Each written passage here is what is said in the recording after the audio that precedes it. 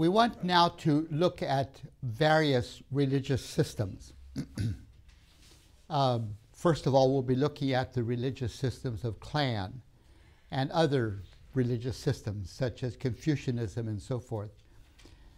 And I think as we look at the various religious systems, we see the reality that we talked about earlier on, that they are a mixture of both good and wrong, that that the religions do not necessarily make us into righteous people by any means. It's interesting that in the book of Romans, Paul, writing to the Roman church, which was in the midst of a very sophisticated and advanced culture, the Roman culture, and it was permeated with the worship of many different divinities. It was a very religiously oriented culture. And Paul, writing about that culture and about all cultures in the book of Romans, he says, "The wrath of God is being revealed from heaven against all the godlessness and wickedness of people who suppress the truth by their wickedness, since what may be known about God is plain to them, because God has made it plain to them. For since the creation of the world, God's invisible qualities, his eternal power and divine nature have been clearly seen, being understood by what has been made, so that people are without excuse. Creation," he says, "is a witness to the truth of God." Creation is a sign of God. But now verse 21, "For although they knew God, they neither glorified him as God nor gave thanks to him, but their thinking became futile, and their foolish hearts were darkened. Although they claimed to be wise, they became fools and exchanged the glory of the immortal God for images made to look like mortal human beings and birds and animals and reptiles. Therefore God gave them over in the sinful desires of their hearts to sexual impurity, to degrading of their bodies with one another. They exchanged the truth about God for a lie, and worshipped and served created things rather than the Creator, who is forever praised. Amen." And it goes on to describe this sense of fallenness and sinfulness that permeates the religions because people choose to go their own sinful ways rather than to follow the Creator. Rather than worship the Creator, they worship created things, and that leads to an unraveling, oftentimes, of our moral compass, of our moral direction, when we worship the creature rather than the Creator. So he's describing that phenomenon. It reminds me, again, of my friend that I told you about that was a professor at a university in the United States. And when I asked him, "When will you become a Christian?" he said, "Never." You know, why? "Because I hate my father." And so there was a moral problem there. He knew something wasn't right. And if he would worship the one who created him, he would need to deal with his hatred toward his father, which he did not want to do.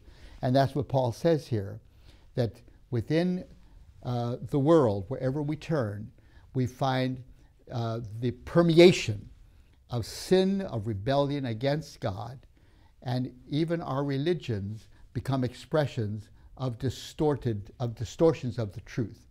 Rather than seek for the truth, we choose religions in ways that take us away from the truth. That's what he's saying here. And so we're going to be looking at a variety of religions now for the next couple days.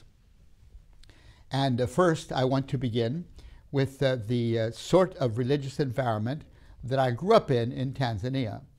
And when I say I grew up in this environment in Tanzania, I'm also recognizing that the kind of religious practices that I observed as a boy growing up in that society are typical of the religious practices in tribal societies and even national societies all over the world.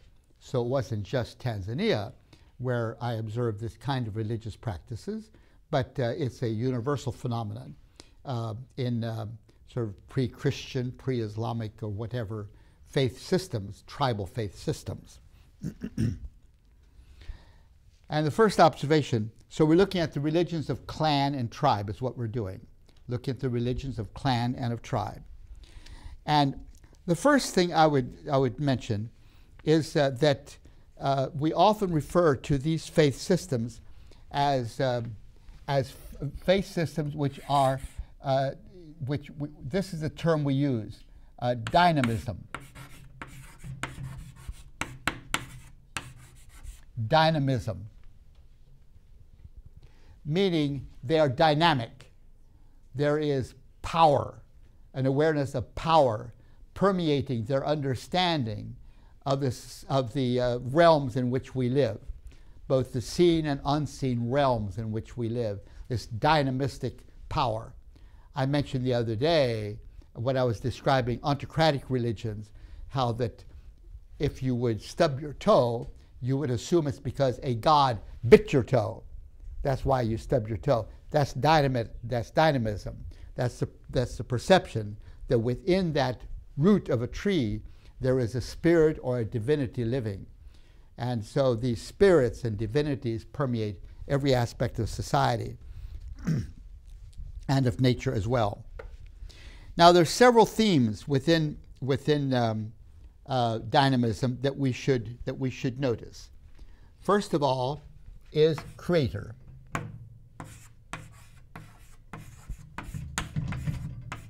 Creator. I'm not aware that there's an exception to my statement that dynamistic societies have an awareness of God the Creator.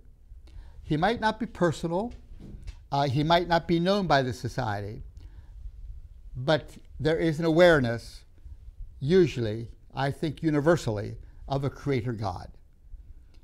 That's why I said when Bible translators go into these societies to translate the Bible, with very rare exception, and Buddhism would be the exception, they find a local name for God, which is used in the Bible translation. So that's one aspect of dynamistic societies. Maybe it's one reason why dynamistic societies seem to be powerfully attracted to Christianity or to Islam, because both Islam and Christianity are centered in the belief in a creator God, and these dynamistic societies have some awareness of a creator God. Among the Zenaki, where I grew up, the God's name was called Murungu. They didn't know much about God. They believed he'd gone on a journey and he would never come back again, but they knew that there was a creator God. So that's one feature. While we continue being a benevolent project, your kind donations will continue to be vital in fulfilling the calling of TVS Ministry. We do count on your gracious support and cooperation. For detailed information, please visit tvsseminary.com.